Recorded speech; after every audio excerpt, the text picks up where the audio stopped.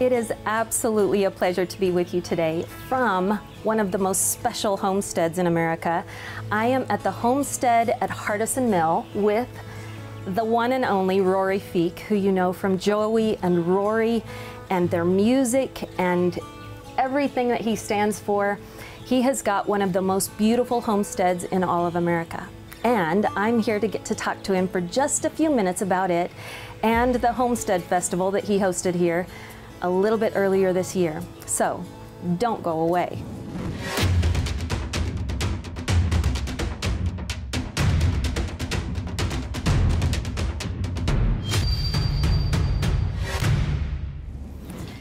Rory, thank you so much for being with me today. It's absolutely a pleasure to get to talk to you for a minute. It's nice to have you here today.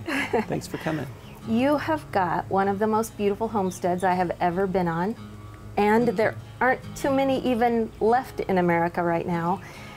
I want to start because I heard you tell the story about how you came to find this place, and as dreamy as it is right now, I know it didn't start this way. Will you tell us the story of how this little place began? Sure. I moved to Nashville in 1995 to be a songwriter, and when I had my first success, which was in like late 1998, I knew I was going to make some royalties. I was a single father at the time, and my girls had only grown up in apartments, and so I wanted something more for them and for myself.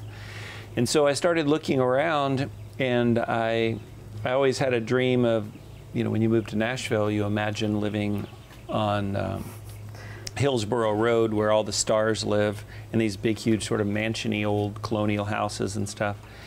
And so that was kind of the idea, is like someday, I would love to do that. So I just pulled out of Music Row and went past the Bluebird Cafe and just kept driving. And that's where I found this house, right on that road, same as them, only 42 miles farther south.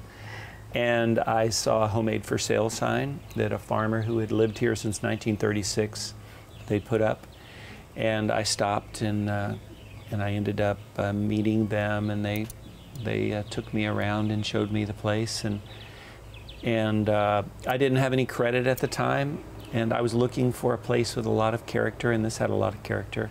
And so they financed me, and we were able to move in. That was the Memorial Day weekend of 1999. And so we bought this old farmhouse, and for the first couple years, all I did is work on the inside of the house. And I think I literally only mowed maybe 20 or 30 feet outside of the house because I was just so overwhelmed. And imagine everything grown up as far as you could see. You really couldn't see anything. So that's one of the reasons that I think this place is so special, is because I know where it came from. I know where it was when I came here, and none of this was a vision that I had. It's more like a friend of mine uses the phrase progressive revelation. And there absolutely was a master plan. It just wasn't mine. Yeah. And over the years, it has just all evolved into a much larger story and much larger vision. And I'm really honored and proud to be here and see all that God has done, and to be part of what He's still continuing to do. Yeah.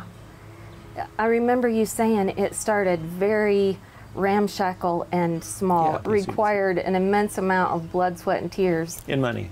And money, yeah, to get it to where it is. And now it's a masterpiece. It's absolutely beautiful. Thank you. And I know that, at least from what I've heard you say before, Joey was really the one that had the homesteading bug in her from childhood and all through life. And it was you who kind of caught on to it later. Is that right? Or were you raised on a homestead? No. I wasn't. Joey was raised on a farm. My wife, Joey, grew up in Indiana, raised on a farm. And so she just grew up in a garden with her mother. And so when she and I got married, which was about 2.5 years after I bought the farm, we got married. And the first thing that she did was start plowing a garden. And that's still where the garden is today. That's beautiful. And, you know, over the years, she would grow a garden, and I would help her. I would help her at certain times in the garden, whether it's tilling or planting. But it was really her passion. And then we had chickens, and then over time she would want to harvest the chickens, and so she would drag me along with her because she needed help. She followed Joel Salatin, which is you know, a real big leader in the homesteading movement and sustainable agriculture. And so we would watch videos in the kitchen of him, and then she would want me to build something, a chicken tractor that he uses, and so I would build them and haul them all around the garden. And then when it came time to harvest chickens, we would watch and learn and read. And so it really was her passion, but I knew well enough to know that even though it made no sense on paper, it made some kind of other uncommon sense that she was aware of. It was definitely cheaper, faster, easier just to go to the grocery store, fill our refrigerator and our freezer full of food, but it wasn't better. And she inherently knew that you could not put a normal price tag on these things. And she knew that if she weighed it out, it wasn't even close. It was like growing our own food, our own vegetables, or making fried chicken at home, that from chicken that we raised was a whole different thing, or that we were having breakfast and all of that was from where, you know, from something that we had done, meant a lot to her. And it meant a lot to me, but I didn't know how much it meant until Joey had passed away. And I kind of kept doing it. I kept doing a garden because she did a garden. I kept chickens and all those things because she kept them. And I knew that they were good, but I didn't know why. And I hadn't like personally experienced it yet. But over time, over the next few years, I caught the same bug that she caught. And though my thumb isn't as green as hers, you know, I have a pretty green heart, and so I've sort of learned that this is my place. But mine is maybe a little bit different, where she was great in the garden. I'm good in the garden, but I'm a sort of more of a planter of seeds in people and in dreams and all those kinds of things, and so it's been wonderful. I hear you. And even though this was her dream initially, maybe, you've come along and made it your own. For sure. What has become your favorite part of homesteading that you maybe didn't expect to enjoy as much as you do? I think my favorite part of homesteading has been the opportunity to basically become and reimagine a family. So I have siblings, and we all lived kind of near each other, not too far, and we've been trying to figure out how to be a family for a long time. But through some of the homesteading things that we've been doing, it's given us an opportunity to be part of something bigger than ourselves. And so we're all kind of like playing certain roles in it. My sister Marcy, she really doesn't have to do too much, although she comes out and helps with the garden. She knows her role is the preservation. So when we have lots of fruit coming from the garden, that's something that she's going to be doing. My nephew Dalton, his whole role is to concentrate on the cows and the chickens and the pigs and integrate those into the school that we have here at the farm. And so it just feels like it has brought our family closer together physically and also just spiritually, like we're all gathering together for something bigger than us. And it's been really fun because a lot of those younger generations are learning things that, you know, I didn't know until I was in my 40s or later. So it's really special. But I think my favorite part is sharing it with my family and friends. Is there one thing that's exciting that's going on currently at this moment on the farm that you're caught up in? Well, we have a lot of babies. So we had a couple of baby goats recently. We just had a little calf born. Our horse right there is pregnant. So in, I mean, it's still going to be like 9 months or something, but we'll have a little foal running around. That's beautiful. So there's a lot of life here. We also have Indiana. Our little girl is 8 years old. She has one more day of school, and then it's summertime here. And then she's going to go from being a second grader to a third grader And in the coming year, we're going to pick up some kindergartners.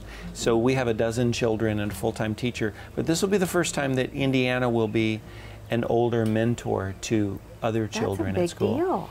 So all of those things, like the larger picture of life, is really exciting to me, that I get to move into somewhat of a patriarchal role within our family, and my sisters are becoming more matriarchal. Like they're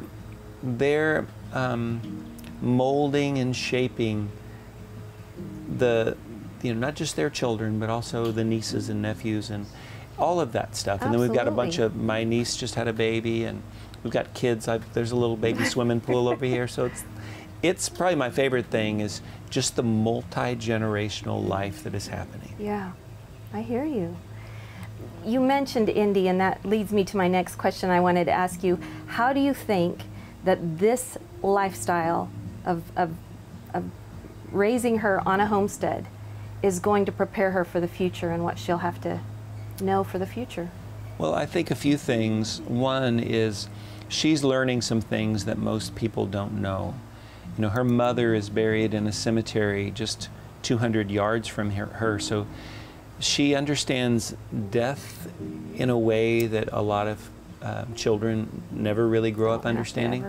But she also understands life. She sees animals being born.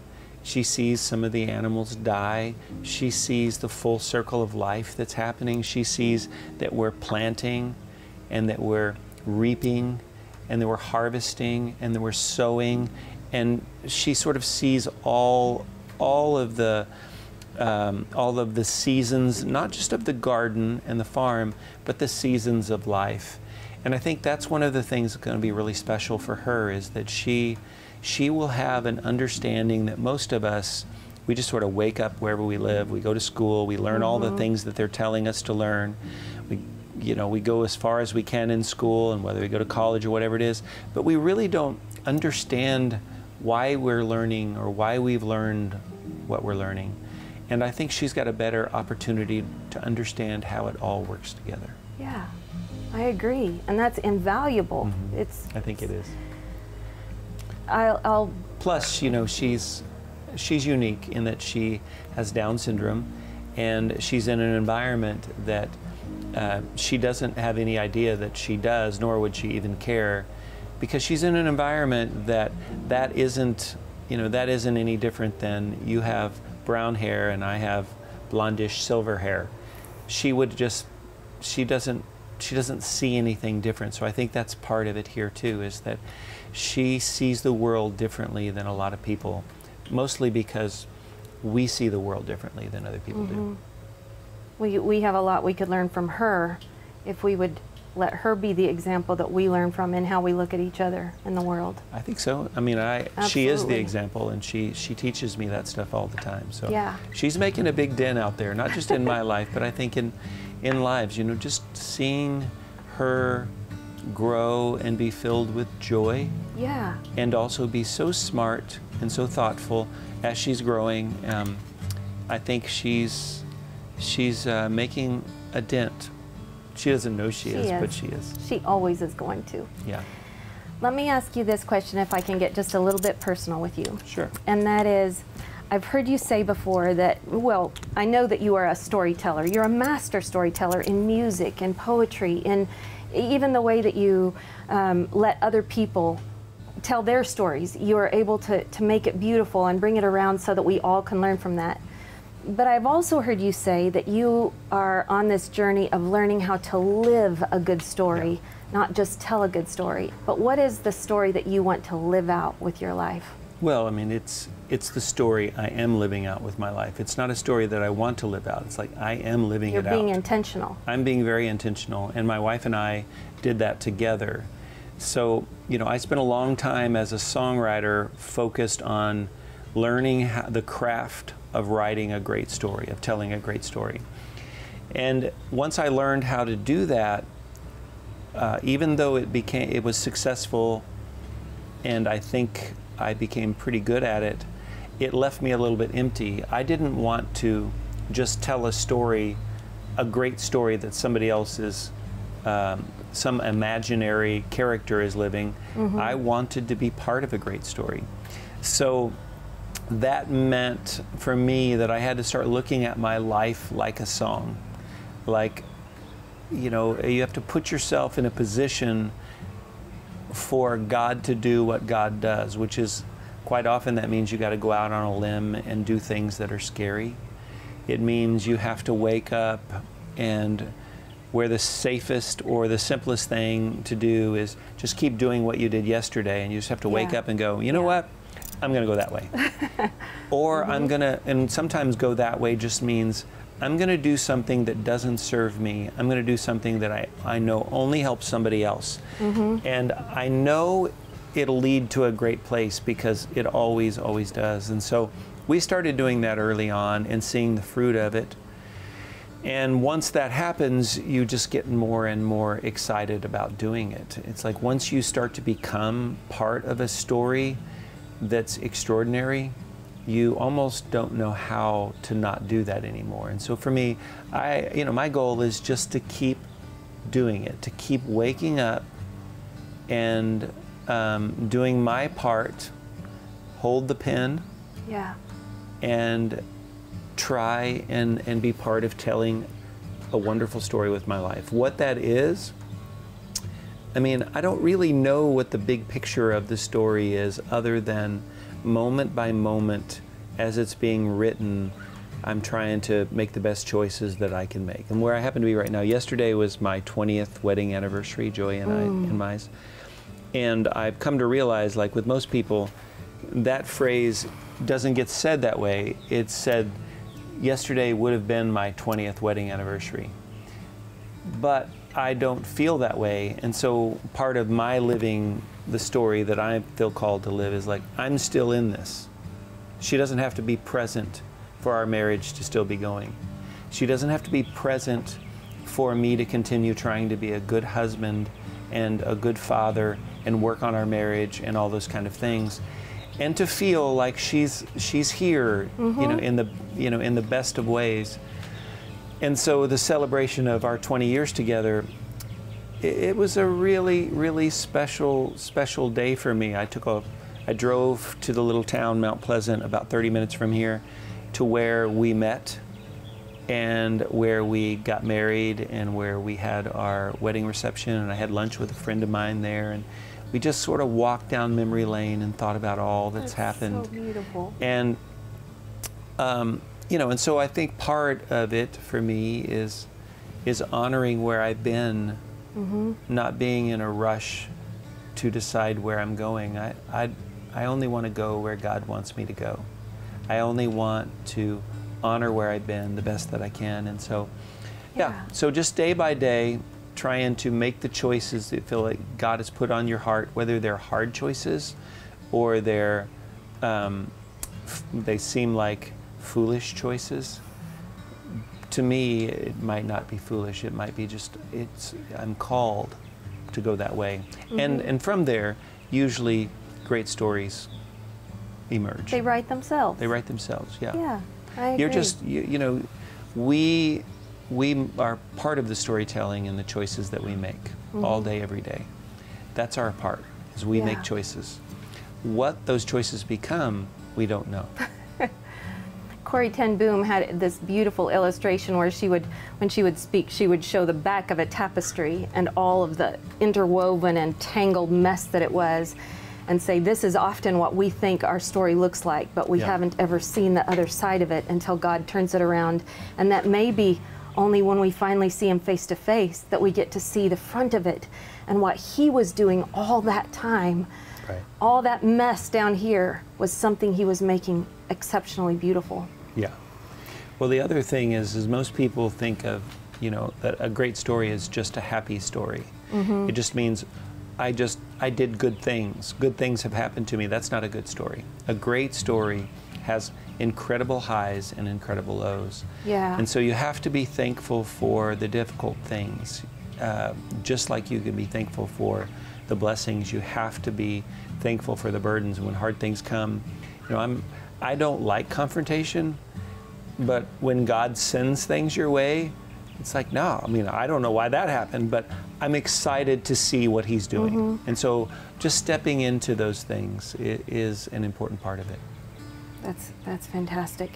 I'll just leave you with one last question because I know our time is short, but if you had just one piece of advice that you wanted to give someone, I would love for you to talk to our folks about one piece of advice you'd give to somebody that wants to start writing their story differently in life, and they haven't. It might have to do with homesteading, and that they've never taken that leap because it just seems too difficult, or it may be something entirely different. But what is one piece of advice you would give someone that wants to have a different story? Well, I would say, so homesteading to me, you know, you could be living in, you know, in town. Homesteading has to do with like this right here. Homesteading, you know, a choice, a Homestead Act today compared to the Homestead Act a long time ago. Yeah. Homestead Act today might be, I want to be more present with my family. And so when you go in for an upgrade for your iPhone, you decide an upgrade is actually going to something that goes backwards, because I want to be more present and I don't want the answer to my every thought available at all times. Yeah. That, you know, that's homesteading to me. Homesteading to me could be, I also, you know, recently sold my really nice car, and all I have is my old 1954 Oldsmobile. And that's a homesteading choice, at least for me it has been, and all winter it was like, it was miserable. It was so cold in the car. Oh. And yesterday while I was driving around, it's so hot. Yes. Not only do you not have power steering or power brakes, but you also don't have any air conditioning, and it was like 100 and 150 degrees in humidity or something. But it's actually how hot it is outside. So there's another part of me that's just like, I want to experience life. Yeah. I don't want, like, we spend most of our time, we're just going to run from the car into the house. And we don't even really, you know, we don't want to experience life at all. And there's a part of me that's like, no, I want to experience some of life, wherever that is. And so that choice is more about, I want to be part of my community. I want to be home. I want home to matter. And so, you know, that may not seem like a homesteading choice because it's not planting seeds or getting baby chicks, but it actually is, because it just means I don't want to be able to get in the car and go every time I want to. I want to be able to stop and think, oh, do I really need to go to Cool Springs to go do this or that? It's like, do I really want to do that? And it stops me long enough so that maybe it helps me simplify my life a little bit. And so my advice to people who are thinking about whether it's homesteading or living a great story, you know, do something hard. Do something very hard for you. Do you hear that? And everybody has different hard things. It could be, you know, something more than likely that only you know. Yeah. But don't be afraid to do something hard, and also don't think you have to have the answers. Like, one of my favorite phrases I say a lot is, don't just stand there, do something stupid. And what that I don't have to try to do that. What that actually means to me is just, if you feel like you've got this tug in your heart, like, oh, I wish I could, or I'd love to do that someday, like today's a day. You could do that today. Yes. And, you know, and remember, you know, people, especially if you're a parent, your children are paying attention. They know if you're trying to do something very hard that's difficult for you, or change something about yourself. They know, and the people around you know. And you'll be surprised that it's mostly and usually not near as hard as you think it is. And you'll wake up tomorrow or in a week and you'll be proud of yourself. And a friend of mine asked a phrase, I don't know, he read it somewhere. He said, who would you be if you were someone that you admired? And I think about that a lot. Like, what choice would you make if you were someone you admired? Yeah. And sometimes it's just very, very small things, but that's what I would say. Make a choice that will move you closer to being someone that you admire. I love that. I have I made a plaque for myself because I needed the reminder every time I go through the hallway in my house to see my sign that I made that says, what would I do today if I were brave? And it reminds me take the hard choice, do the tough stuff, just like you said. What would you do today if you were brave? Oh, a whole lot of uncomfortable things. I'm asking, like, what would you do today if you were brave? Well, what's been on your mind? I am bravely interviewing Rory Feek today. Well, that's easy. That's easy. I am bravely looking continually for new ways that the Lord can use me to minister to people, to make a bigger difference where I'm at. You don't have to go and be on Broadway with all the lights and the big splash to make a difference, but to be brave for me right now is often walking across the yard to the neighbors who don't know anything about anything. They don't want to touch a chicken, or I've never seen them once come out and enjoy watching the Fireflies at night, or hear anything about the hope that I have because of the salvation that I have in Christ Jesus. And brave for me right now is having the nerve to walk across the yard just to the people next door and share a little bit of inspiration and hope with them that they probably desperately need to hear. I just easily block it out. Why? It's easier. It's the path that's easy. As everybody live their own life. Don't mess with anybody else or shake the cart up too much.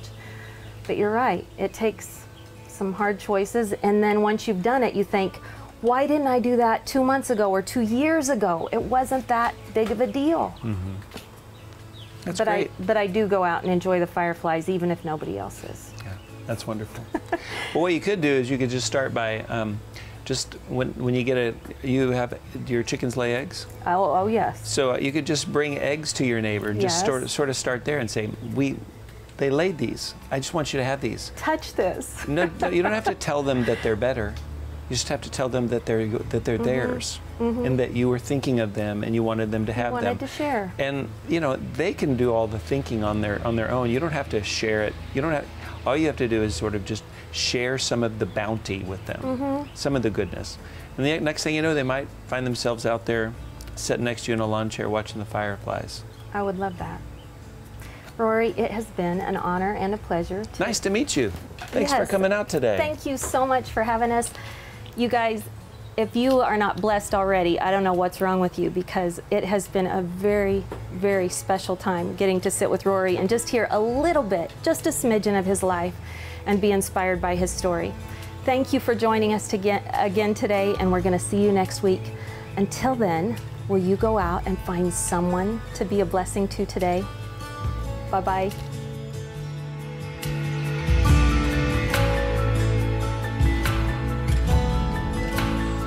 Hey there, before you go, I would love to share with you a quick word of scripture. I just had a wonderful time talking with Rory Feek out here on the homestead at Hardison Mill in Columbia, Tennessee. And he shared with me his favorite verse that he and his wife Joey shared even at their wedding. It came out of Joshua 24. And it's that last verse 15. It's just the last part of that, but the whole verse says this: "And if it is evil in your eyes to serve the Lord, then choose this day whom you will serve, whether the gods your fathers served in the region beyond the river, or the God of the Amorites in whose land you dwell. But as for me and my house, we will serve the Lord." It's getting dark out there. Now go out and glow.